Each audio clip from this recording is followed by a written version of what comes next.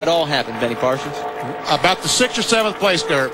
There's Jeffrey Bodine, bam, in the outside retaining wall, and watch as he tumbles down the straightaway. Now, again, right, another truck is going to come along and hit him. Here, watch and listen.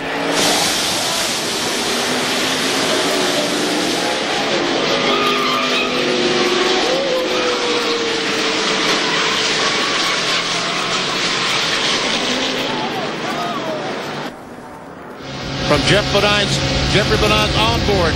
Listen.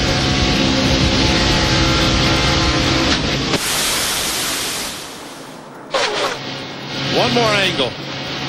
Lyndon Amick, the green car, goes down. He and Kurt Busch go up, and they touch the 46 of Rob Morgan, and outside retaining wall goes Jeffrey Bodine. The truck comes totally apart. You'll see the motor flying off there on the left upper portion of your screen. It ended up about 300 feet further down the track. One more view. Look how high he got.